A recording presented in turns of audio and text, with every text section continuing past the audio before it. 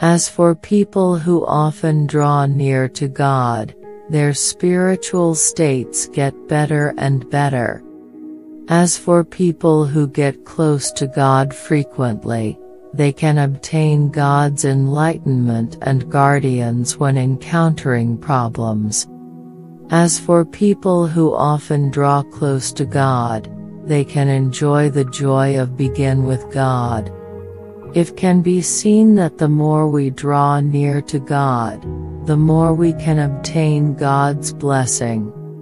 So, dear children of God, are you willing to spare some time every day to hear God's words to draw closer to Him? God says if you can dedicate 1 or 2 hours each day to true spiritual life, then your life will feel enriched and your heart will be bright and clear. If you live this kind of spiritual life every day, then your heart will be able to return more into God's possession.